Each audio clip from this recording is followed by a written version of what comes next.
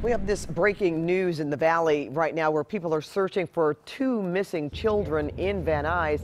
This is video just into the newsroom. Michael and Makiy Burks were last seen leaving their home near the 7,000 block of Sepulveda Blvd. Michael is 10 years old and Makiy is 8. Yeah, it looked like they were alone in that video. Both children were last seen heading westbound on Vose Street.